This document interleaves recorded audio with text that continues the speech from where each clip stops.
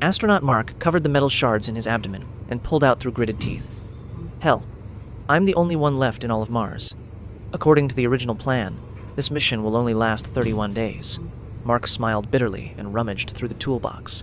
68 days of supplies for 6 people. One person can eat for 400 days. But the next mission was 4 years away. He had to find a way to survive in the long term. He was a botanist. He decided to grow his own food.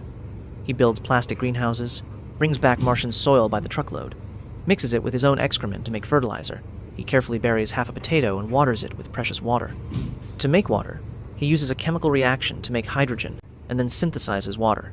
Failure. He forgot to deduct the amount of oxygen consumed by breathing. The second time, he finally succeeded. He circled the shed. Then with his hand, he finally got water vapor. The chutes broke through the ground. Mark trembled his fingers.